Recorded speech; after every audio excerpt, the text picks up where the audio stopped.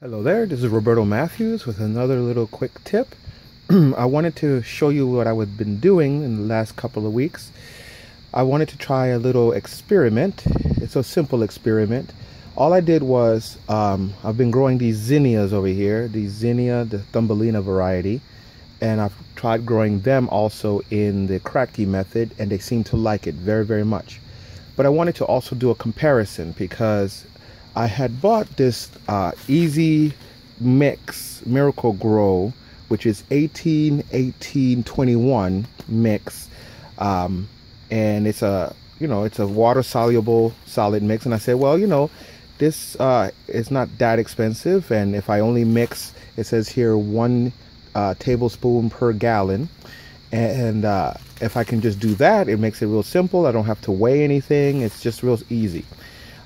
So what I did was I took a couple of the zinnias, and I dipped it in there. I did the same way, and look at the root structure here. So I grew this, I planted this at the same time as I planted this one here, which is also kind of doing a Kratky method, but it's doing it with the tomato grow formula, and you can see the difference here. It really loves it. The roots just shoot into the liquid, and it really loves it a lot. Also, the growth, although marginally better, it is better. It grows a lot better in the Kratky method using the MasterBlend than in the Kratky method using Miracle-Gro. So I just wanted to show you that quick comparison. I did a few that way. As a matter of fact, here's one that I did. And it seems to be kind of stunted, and it's just not growing as well as could be done. Look at this other one that was growing also at the same time. Beautifully put in there.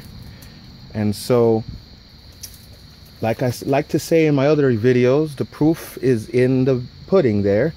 I also wanted to show you that I did continue to grow my tomato plant completely in Kratky. I upgraded to a half-gallon mason jar for obvious reasons. The root system in this is incredible, and it just grows down. Now I wanted to show you also that it has flowers.